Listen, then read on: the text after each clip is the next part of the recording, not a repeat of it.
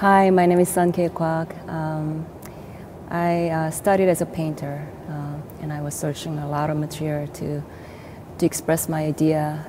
I was looking for a direct expression because I always felt that there is a big gap in between me and the material.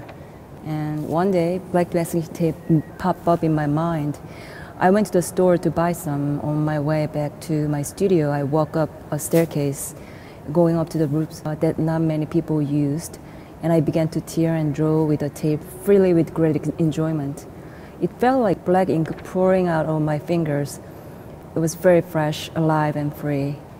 I came to visit a Brooklyn museum to think about this project. The exhibition space is pretty much interesting because of the structure. It's a rotunda area that is round but divided into 4 parts in the middle. And the outside is kind of enfolding, like a square enfolding a circle. The circle divided in 4 parts.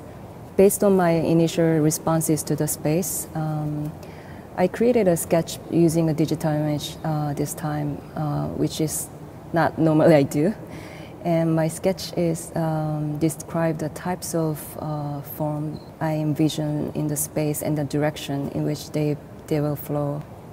The imagery is very abstract. Everyone can relate it to it. Everyone has their own response when they're entering, they're walking and experience their own time and space.